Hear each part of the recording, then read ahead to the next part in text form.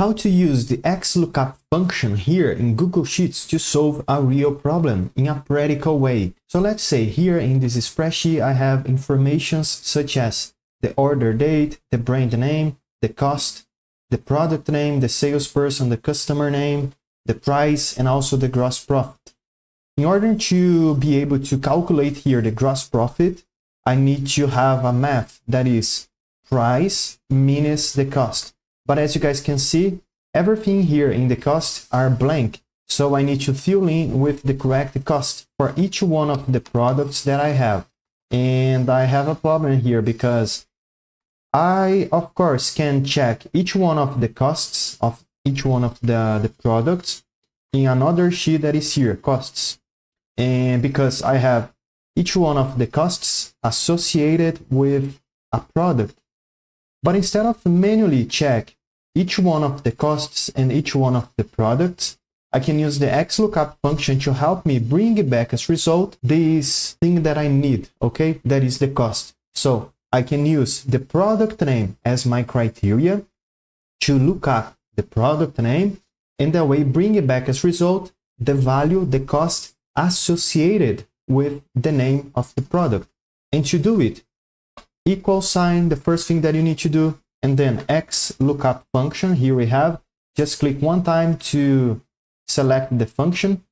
As the first argument, I have the cert key, and the cert key is going to be my product, that is this first right here. Just click here to the right, or you can either click on the cell or open quotations mark and then type manually the name that you need, okay? Open quotations and then type in the thing that you need and then close quotations, quote unquote. But here I'm gonna use the cell because I want to make it dynamic, comma, and now my lookup range is gonna be the range where I have the products, and the products are here in the cost in a different spreadsheet. So I can either select a small range like this, or I can click in the entire column, just clicking the name here over the letter to select the whole column, the entire column, and now comma. And my third argument here is the result range. And as I want to bring it back as result the cost associated with the product name, now I need to select here the cost column. So let me click over the column E here, and that's it. Now I'm gonna press again, comma, and this last information that I need to input here is the word false, because I want to bring it back as result the exact match. So I need to input here the false word, close parentheses, and then enter. Here we got the correct result, the value, the cost associated with the product name. Let me double click here in the down right corner of the cell to make sure all the rows now contain the same function, 1, 2, and yeah, we're done. Let's check if it's correct. So let's take here, let's say, it can be green tea, okay, green tea, 62 and 60 cents.